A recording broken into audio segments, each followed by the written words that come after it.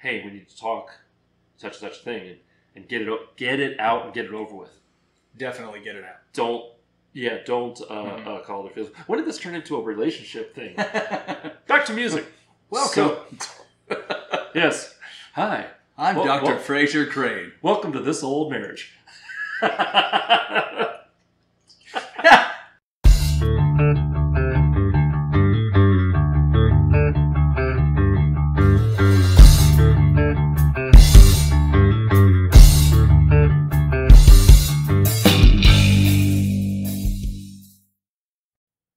Welcome to Room 6, the channel dedicated to the local music scene and the people that make it, including me and this guy. My guest today is a singer-songwriter and music director for SOS Radio. He's a member of Vegas cover band Pobody's Nerfic. Say that 3 times fast. And I met him, actually, at the Homegrown Songwriter Showcase run by House of Bar. I believe I met you at the Strat. Yes, that's correct. Yes, which is, unfortunately, that's not there anymore at time of recording, but things are happening. He's played all types of venues, from pizza place to sandwich shop to rooftop stage to casino lounge. Self-described as husband, dad, music director, coffee snob, and a comic book nerd. Please welcome to the channel, Chalmer Harper. Say hi. Thank you. Hello. Thanks. I'm just kidding. So, I like all that thing, but talk to me about SOS Radio. Okay, sure. It is a non-commercial contemporary Christian radio station. And I've been in Christian radio for about 20 years now. Okay. And I actually started in college, just by way of a friend who said, this kid needs to be on. And so give him a show. And so they gave me a show on my college radio station. You've got a good face for radio, yeah, kid. Exactly right. So that's it. You know, I've been living by that moniker all my life. So so I jumped behind the microphone and just really felt like there was something there, and never left. Nice.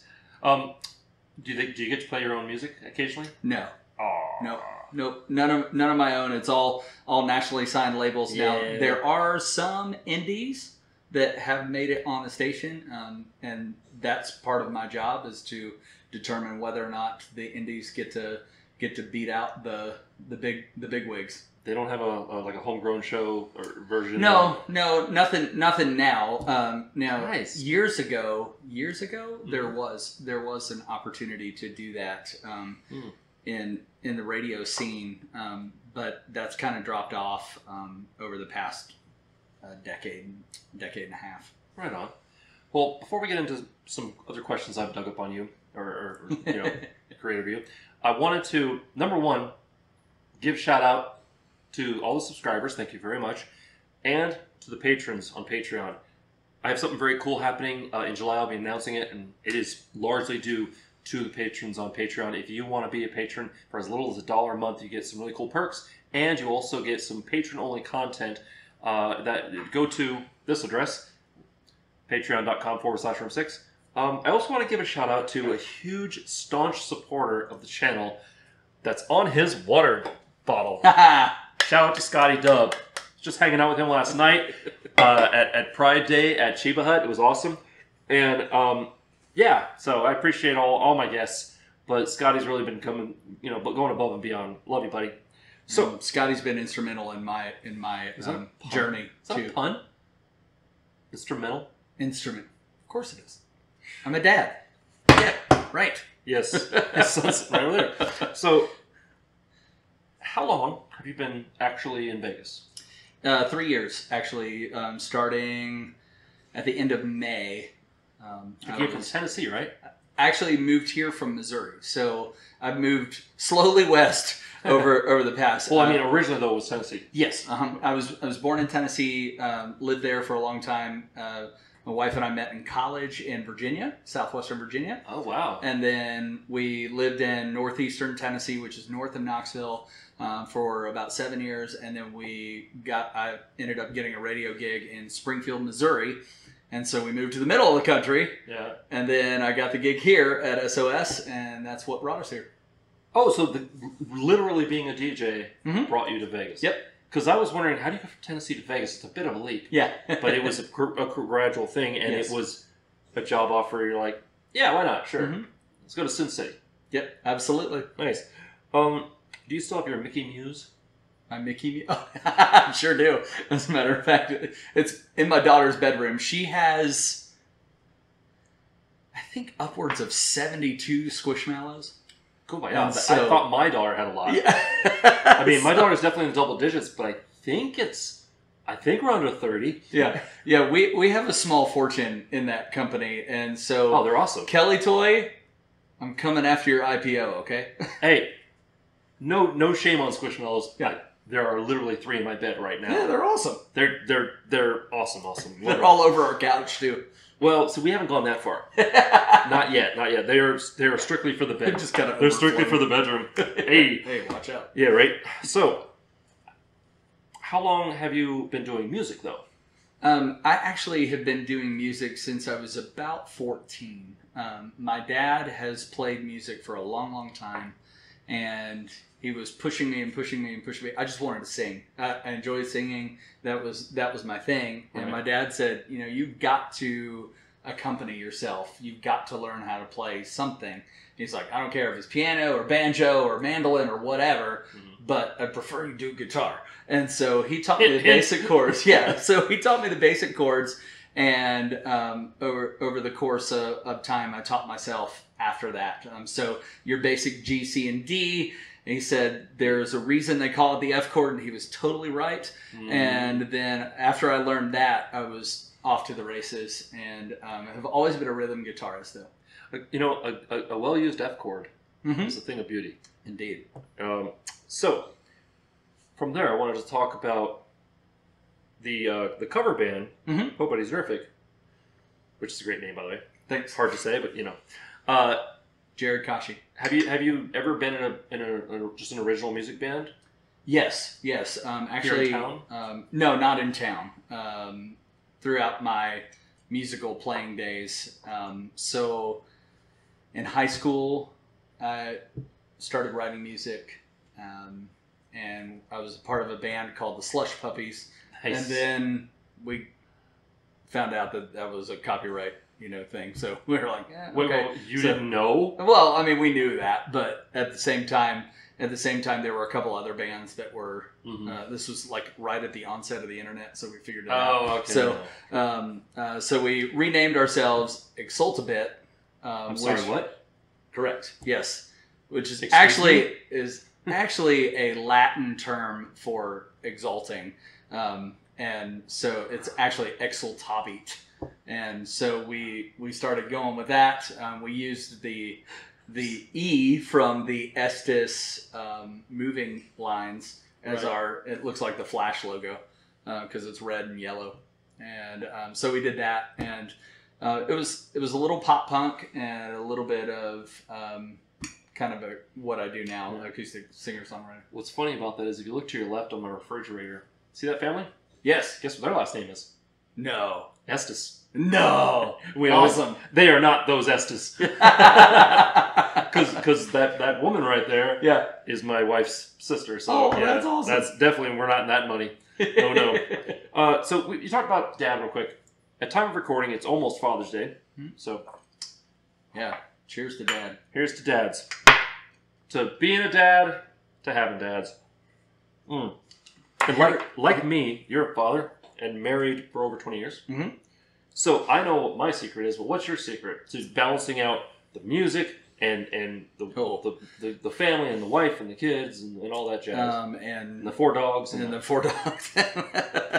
And every bit of it. It really comes down to when... Let me back up. Sure.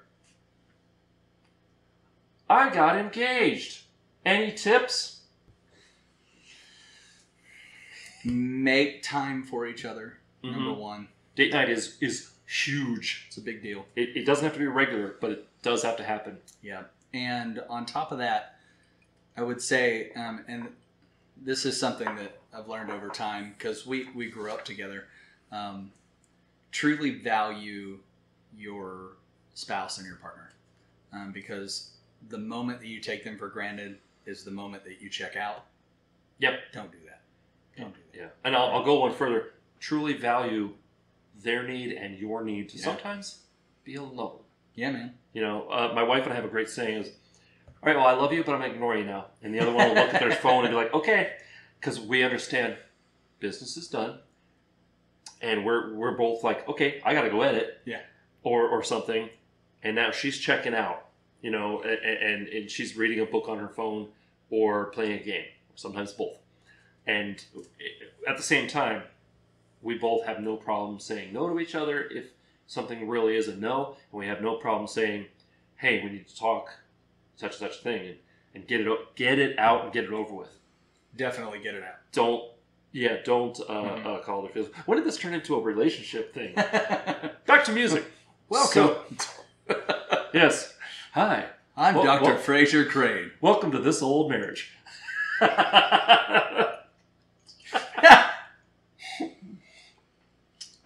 Anywho, you were talking about dads. Can I bring up something, please, real quick about it's your interview. So I share my dad's name. I'm actually the third. Oh, are you? My son is the fourth. Wow. There is. Wait. But you said your name was Jay. Yeah. Because why would you want to be the fourth? I don't know. All right. He didn't want to be Quad, well, so we won't call him him Quad. Well, Junior, you come here right now. Yeah. None of that. Awesome. So, or JC to the fourth power. That's awesome. Something like that. But wait a minute. So is your first name actually Jay? No, it's actually John. Oh. Jay is a nickname for that guy right there. So Chalmer's the middle name? Chalmer is the middle name. Okay, so you were saying, before I go down the whole rabbit hole of how'd you get Chalmer, so sure. Go for it. Yeah, no problem. So I am adopted. Jeez! Is he adopted too? No. Okay. No. Because that'd be weird. No, totally not. But my mom, my sister, and myself all are. And her brother was adopted as well. My mom's brother. Okay, so my mom's side is not related by blood at all. But how are you a third if... That's where I was going. Promise. Okay. So here's the deal. So my parents couldn't have kids. And they applied for adoption. I was able to be adopted at 3 months old. And my dad passed down his name to me. Despite not being blood related, I still got the name because I'm his son.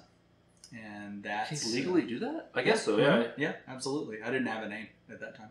So they passed down. It's on my birth certificate. It's awesome. So it's really special. It's really special to me to know that my dad loved me that much. My parents loved me that much to pass down the name despite not being blood related. And then... That is awesome. On top of that... Yeah. You want me to go down a little bit more of a rabbit hole on the adoption trail here? It's your world. I just live in it, bud. Okay. All right. Well, here's the deal. And this will be subjects of songs upcoming. I've just got to figure out how in the world. You've got great fodder for songwriting material. Oh yeah. So I was adopted at 3 months old. I was brought home on the date of my adopted grandfather's passing, like a year later.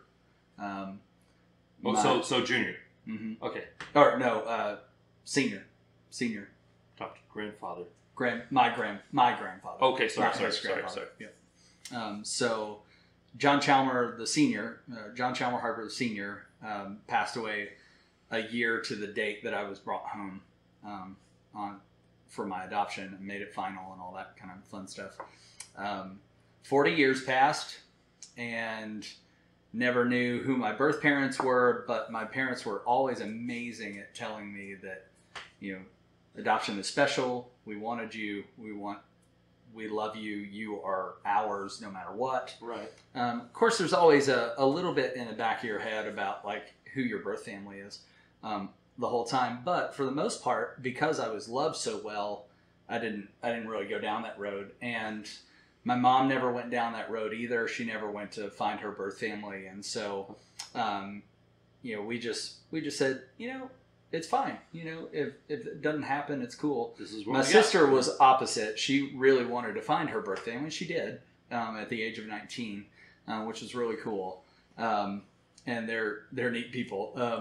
And then when I turned 40, I decided to take a 23andMe test because I didn't know any of my history, my health history, and we were in a new place. Here we are in Vegas, and I'm like, you know what? I'm just going to take one of these. And I know there's a possibility for anything, you know, when you take one of these. So, but I'm going to take it just to see if I'm predisposed to anything. And so I got it back, and there was nothing earth-shattering at all. There were like a few cousins or whatever, and I was like, okay, cool. Right. Well, it turns out the second cousin in my list of relatives in my 23andMe saw all the names of the new relatives that had taken the test, and he recognized every one of them except for mine. Wow. And he went, this guy looks like us. This is a new branch. This is a new, yeah, who is this guy? And so he talks to his mom, and his mom went, I need to talk to your grandmother. So she talked to her grandmother, who was my aunt. And my aunt called my birth mom and said, we've got a name. That's and awesome. So, and there's a whole bunch to that. My birth mom had never changed her name so that she could be found. She wrote me letters years and years and years, and I never got them. Because she didn't know who to send them to, right? Well, they sent them probably to the state. I was a state adoption. So as far as I know, it's still in my file in Nashville. So wow, it's my adoption file in you Nashville. Still haven't gotten those letters? Nope, still haven't gotten them. Wow. Well, bring tissues if you ever get the chance. Yeah, but a week to 2 years ago, a week before Father's Day, I got an email on a Sunday morning, and I looked at my phone, and it said, you know, hey, I don't want to upset the apple cart, which is exactly how I felt, you know, throughout these 40 years. Right. Don't want to upset the apple cart, but I had a boy in Knoxville and laid out the details, and I believe you're that guy. It's from your mom. And it was from my birth mom. Wow. Yep. And so she, I got the email, and I walked back into our bedroom, and I showed it to my wife, and I was like, you got to read this. She's like, well, are you going to do anything? Are you going to write her back? Right. And it took me 3.5 hours to do it. So I finally did. I mean, this is definitely one of those, we're turning a page in the chapter of my life. Yeah. It was amazing. And then after I wrote her back, the first line of her second email was "Welcome to the family." Oh. And so we have been connected now. We met in July, at the end of July of 2020 in Amarillo, Texas, which is actually why I have this tattoo here. This is the logo to the coffee shop where we met for the first time. I thought that was a Firebird from a Trans Am. Pretty close, but I mean, it's fire chicken for sure. I love chicken. I love Phoenix. I'll put a picture up, closer picture of it. I absolutely adore the lore of the Phoenix and the rising from the ashes. It's a big part of me. And so the logo to the coffee shop, I'm a big coffee snob, as I've said before. And so this is Palace Coffee Company's logo. And I just thought it was fitting to do that. And we've been in contact ever since. The relationship is amazing. I've met one of my half-brothers. I've met all of my aunts and uncles now. She was one of 6 kids. And some cousins who I actually have friends in common with. They went to college together. It's just a really small world that now seems to get bigger and bigger. It's kind of Dr. Chalmer and the Multiverse of Madness. So yeah, it's a small. Anyway, don't sue me. Yeah, the closest I have to that is Facebook helped me discover a cousin I didn't know existed. Reached out to me and lives in Palm Springs, and that was weird. But wow. Yeah, no, that's a trip. How did we get here? Wow. All right, back to music. Yeah, man. So, you performing wise, originals. It's just been you've been performing as Chalmer, yourself. Yeah. What's your favorite show memory? Oh man. Yeah, something that went like either went really really weird or went wrong or check that off my rock star list or whatever. I think one of my favorites is when I was 16 years old. I was playing in a band for church, and we were selected in what they call the Festival of Gifts and Talents, basically a talent show. And we were selected to go to this youth event, which really houses about 10 to 12,000 youth in one place in Gatlinburg. And so we were chosen to represent our district in the conference. I'm part of the United Methodist Church, have been for a long, long time. And so went to go represent our district there in their showcase of talents. And we played one of my songs. I wrote the song, and then we played it before about 8,000 people. Nice. As a 16-year-old. So that was one of my favorite memories of all time. So that's pretty cool. It's really special. Right on. We're almost done. We've got a couple more songs. Yeah, no worries. Wanted to say, number one, thanks for coming on. Number two, you're going to be, stick around by the way, he's going to be performing a few songs up in room 6. So that's cool. Wanted to talk gear. Let's talk about your guitar. You have a very beautiful guitar. Thank you. It's a Luna guitar, right? Luna. Mm-hmm. Hey, what can you tell me about it? So I had to have the guitar. I saw it on Sweetwater. I have, you know about Sweetwater probably, but everybody knows about Sweetwater, right? The thing I love about Sweetwater was that they pair you up with a salesperson who kind of knows your needs and kind of fits what you do.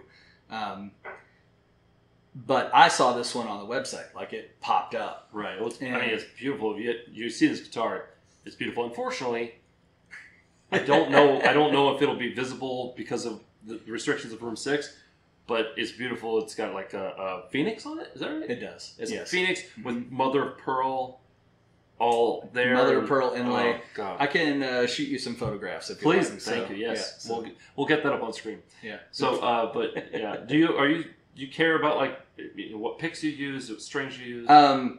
Picks, yes. I go thinner actually because I'm not a lead guitarist. Right. I never just went down that road. I had friends who were just awesome, so I didn't even worry about it. Right. So I use like a 0.6 to a 0.72. Dunlops are usually where I am. And then strings lately been at the Diodario EXPs. They're good strings. And that's what came on the Luna when I bought it. And then I just carried on that tradition. But I also have a Wechter guitar, which he studied as a luthier. He studied under Gibson and then broke out, did customs, and then he did some other stuff. And then, and so I ended up buying one of those and using the Diodarios there as well. Nice. All right, cool. Last question. You made it. Hey. So, before we get on to the performing, wanted to ask, I normally say something like, let's talk to little you and what do you wish someone had told you before you got into music? But it's always been you. There wasn't really like the whole band thing or whatever for originals. So I wanted to ask you instead, if you could change one thing about the local music scene, what would it be? Ooh, man. Wow. Start a fight. Wow, yeah. I want to start by saying I'm really, really grateful to the local music scene for making me a part of the community and making me a part of the family. I think that's a beautiful deal. I wish there were more opportunities for original stuff. I think the prevailing idea is that nobody wants to hear original stuff. They just want to hear cover stuff that they hear on the radio or that they've heard for years and years and years and years. Mm-hmm. And I don't think that's true. Yeah, and I think people like House of Art are really pushing that forward of, here's a ton of original talent that you're going to like because, we're all using the same 8 notes, All music is thievery. unless you're playing in a Balinese or a Javanese gamelan, which has a whole other scale structure, which I have done. Nice. Well done. Or a Finnish orchestra or something. We're all using the same notes. It's just like every book that's ever been written uses the same 26 letters. You know, it's hard to be completely unique without being not listenable to. Yeah. So, yeah. Anyway, Agreed. But what would you change? You know, I think if I could just change the prevailing attitude toward original music. As a music director of a radio station, I have to work through original music all the time. It's wonderful. It's great. Sometimes it's hard because there's a song that you know your audience is going to enjoy, and then there's a song that really, really catches your ear, and you think there might be something there, but you're not sure if you're going to add it over the one that you know full well is going to be a hit. Right. And so there's so much of that, and so I think if the prevailing attitude would be, let me take a chance on you. There's one other thing that I would change too. I'm going to say thanks to Vinny's Pizza for taking a chance on me, because when I started here in Las Vegas, I had nothing. I didn't have an Instagram. I didn't have a social media presence except for myself, my personal page. And he was like, do you have any videos of you playing and performing and all of that kind of stuff? Yeah. And I understand that. Yeah. And I was like, I don't. I really don't. Except for like some church videos. And he said, you know what? Let's do it. Let's do it anyway. Nice. And so that started me, and that was enough to push me out of the nest to really start that doing first gig, stuff. Man. Yeah, man. That there's so many. It's almost like your first kiss. Yeah. There's so many emotions through it. Yeah, there's that one, and Mike Collins of My Four Sons Comics and Collectibles in Boulder City. Mike had a couple of friends of mine and me play their housewarming when they got to Boulder City. And that was really our first anything. It was 104 degrees outside at 9 o'clock at night. That sounds very familiar. And so we were jamming and just playing away. But Mike, from that night, or actually just a little bit before, from that night on in particular, he's always said, "Man, somebody's got to hear you. Somebody's got to. Awesome. You've got to do something." And so he pushed me toward Vinny, and then the rest is history now. Nice. So, yeah.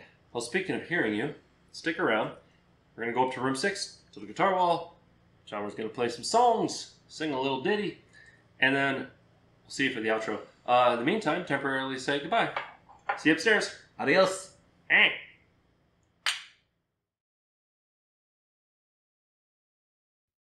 This song is called Under the Sun. I was having a conversation with a good friend about a Malcolm Muggeridge quote, which says, "All news is old news happening to new people."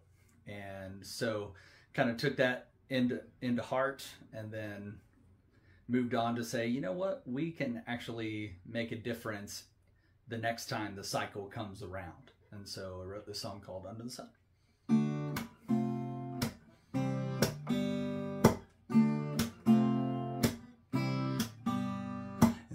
Nothing new under the sun. History keeps repeating, yeah, it's all been done. Every single headline I've seen 1,000,000 times, but we can't keep silent. That's how we change the tide. Oh, there ain't nothing new under the sun. History keeps repeating, yeah, it's all been done. Every single headline I've seen 1,000,000 times, but we can't keep silent. That's how we change the tide. Well, there's lockdowns and murders and looting all the stores, and mama's leaving babies and daddy's seeing whores. Police going rogue and schools in decline. We're blaming each other, just a sign of the times, 'cause there ain't nothing new under the sun. History keeps repeating, yeah, it's all been done. Every single headline I've seen a million times, but we can't keep silent. That's how we change the tide. We're living paycheck to paycheck, $7 gasoline, and Democrats and Republicans in that war in Ukraine. Legislate morality and telling us what to do, who to be and who to love. Stay out of our bedrooms, 'cause there ain't nothing new under the sun. History keeps repeating, that's all been done. Every single headline I've seen a million times, but we can't keep silent. That's how we change the tide. There's a time for birth, a time for death, a time for love, and our time's in this mess. 'Cause there ain't nothing new under the sun. History keeps repeating, yeah, it's all been done. Every single headline I've seen a million times, but we can't keep silent. That's how we change the tide. If you stand up, speak out, that's how you change the tide. Stand up and speak out, that's how you change the tide. Stand up, speak out, that's how you change the tide. If you stand up, speak out, you will change the tide.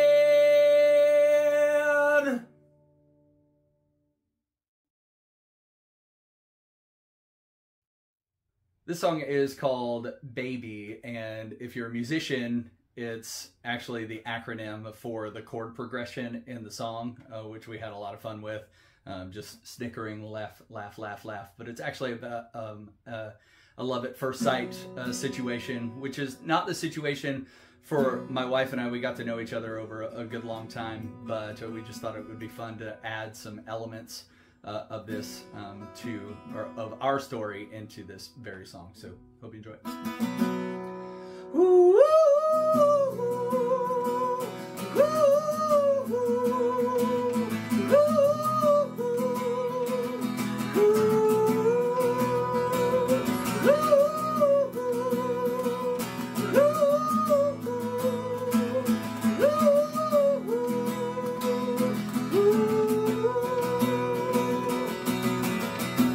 love at first sight is a fairy tale, they say, and Cupid's arrows never come my way. I walked in, you were standing there. Hallelujah chorus, oh, everywhere. Won't you come on over, baby, and be here by my side? I think I need you for the rest of my life. Yeah, a little closer, baby, and put your hand in mine. I think I love you for the rest of my life. Ooh, ooh, ooh.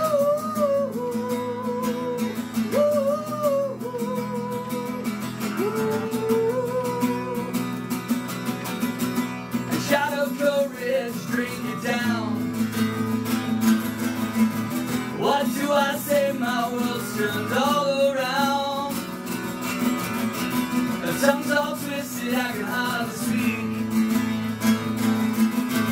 I feel kind of funny and my knees are weak. Won't you come on over, baby, and be about my side? I think I need you for the rest of my life. Yeah, a little closer, baby, and put your hand in mine. I think I love you for the rest of my life. Your curly hair and deep brown eyes, I can't resist your sweet, sweet smile. You shy away of playing hard to get, but this is a night we won't forget.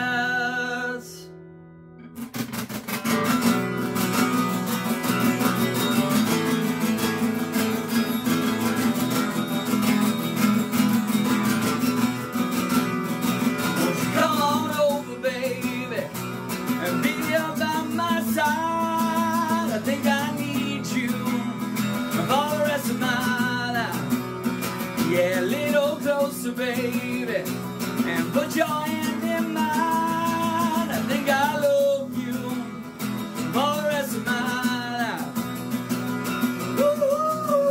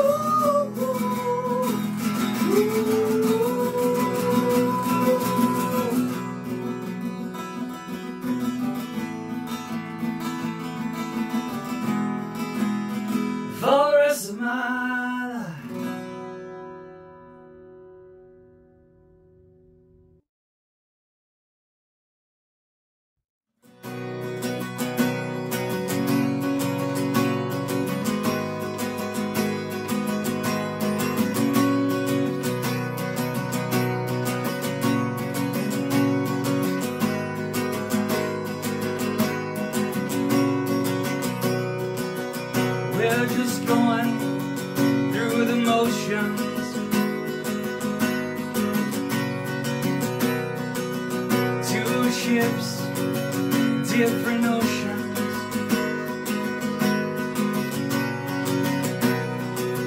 See it in your eyes, something just ain't quite right. But for now, kept your silence. If we take the time, you can share what's on your mind, and I will listen to you. Go from the very start. You can share what's on your heart, and I will listen to you.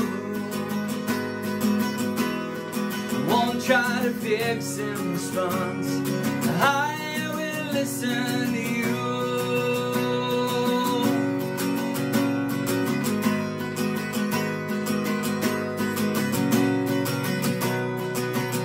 I'm sorry that I hurt you.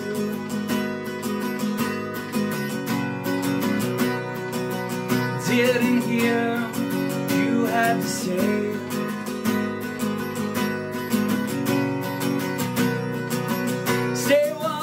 Step ahead, completely ignored you instead. That's not the law of communication.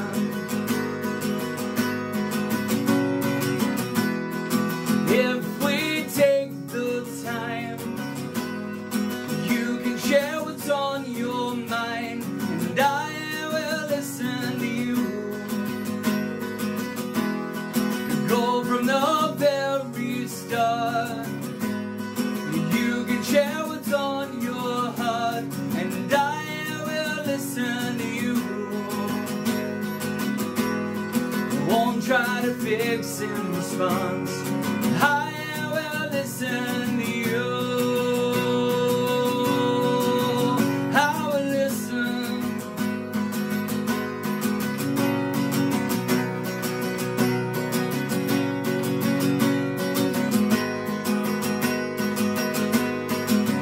To be seen and be known, know that you're not alone in this. Talk it out. So I'll quiet my heart right now, and I will listen to you. If we take the time, you can share what's on your mind, and I will listen to you. Go from the very start. You can share what's on your heart, and I will listen to you. I won't try to fix in response. I will listen to you. I will listen.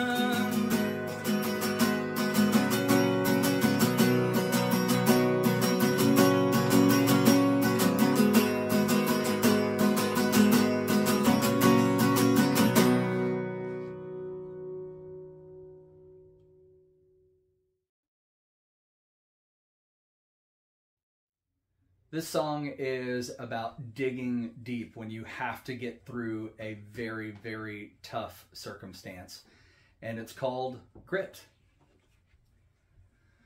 I'm gonna fight, gonna win, ring the bell, let's begin, 'cause I know I ain't going down. See the fire in my eyes, I'm gonna win the prize, ain't nothing gonna stop me now. Hey!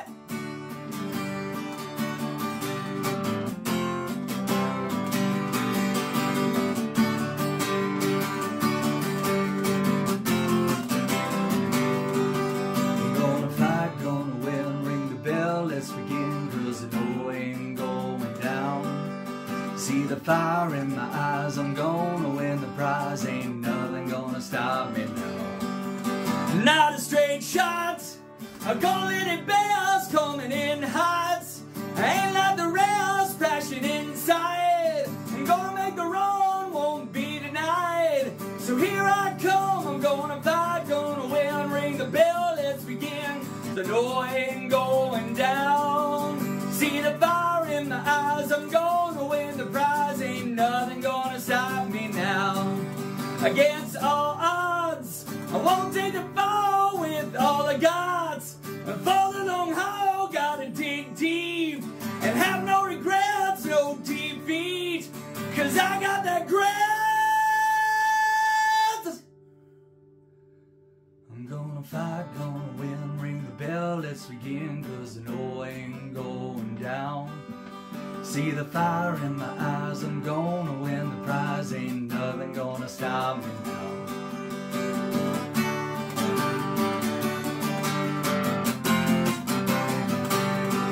So line 'em up, single file, I don't care if it takes a while. Line 'em up with a knockout punch, it ain't gonna take too much. I'm gonna fight, gonna win, ring the bell, let's begin. I know I ain't going down. See the fire in my eyes, I'm gonna win the prize. Ain't nothing gonna stop me now. Ain't nothing gonna stop me now. Ain't nothing gonna stop me now.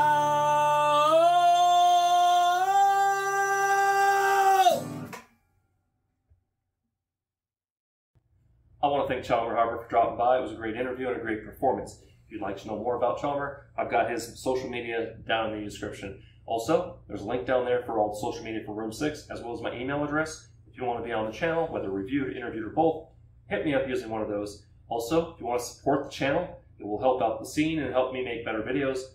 Pick up some merch at room6.shop or use that social media link for my Patreon or one of my CDs. Other than that, if you want to see more videos like this, please click up here. And if you'd like to subscribe to the channel, it would really make a difference. I'd love you. Just click down there and don't forget to ring the bell. Remember to be amazing, and we'll see you next time on Room 6. Say goodbye, Chalmer. Goodbye! Ba-da-ba-ba-da-ba. The cheese!